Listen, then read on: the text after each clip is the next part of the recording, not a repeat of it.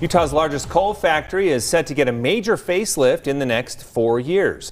Green hydrogen, once dubbed freedom fuel by President George W. Bush, is making a major comeback. The Intermountain Power Project is set to convert its Delta coal plant into a green hydrogen plant to create renewable energy for the region.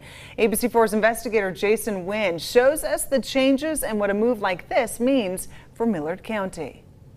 About 2 hours southwest of Salt Lake City, along State Route 174, is the Intermountain Power Project. This plant began producing power for 35 entities across 6 states in 1986. We're standing on the roof of the existing power plant, which will be closed in 2025. Nearly 400 people work inside the coal plant, where turbine generators produce 1,800 megawatts of energy. The new plant will have a smaller footprint. In 2025, the new plant will begin using hydrogen and natural gas to create 840 megawatts of energy, with the ability to boost power capacity up to 2,400 megawatts.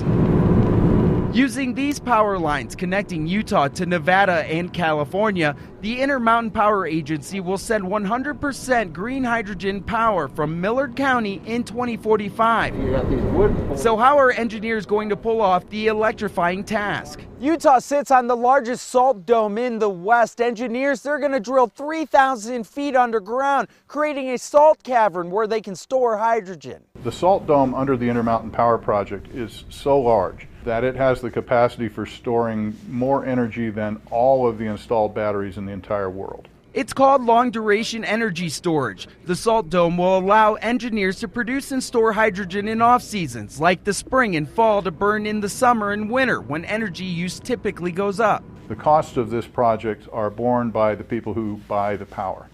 And over the history of this project, greater than 98% of that power has been purchased by California entities. Creating an affordable energy future for everyone is critically important. You see, Green Hydrogen Coalition Executive Director Laura Nelson used to work in Governor Gary Herbert's administration. She knows when the Delta coal plant shuts down, some Utahns will be out of work. But she also knows about Utah's ability to export power, and hydrogen can be globally traded. Growth potential is really significant in terms of all of those ancillary services, and these are high-paying technical jobs. Some of those jobs will revolve around chemical manufacturing and the transportation industry, where the government is planning on investing big money.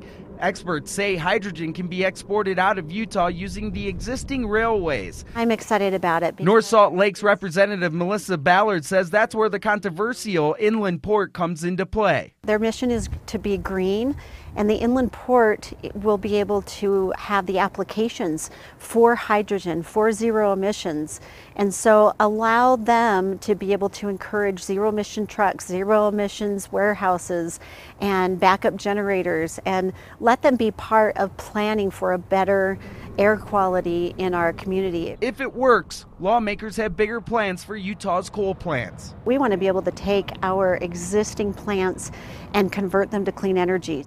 Using hydrogen is nothing new for many of these companies. What is new is the technology surrounding it. It's becoming dramatically cheaper, allowing Intermountain Power Agency to scale up its launch date in 2025. I'm Jason Wynn, ABC4 News.